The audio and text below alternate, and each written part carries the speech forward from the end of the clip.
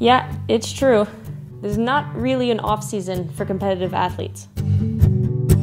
There's no ice for me to practice on, but there's a lot of other training happening during the summer. First, I have to set my goals. Number 1, I want to increase my leg strength to be able to throw those high, hard hits with ease.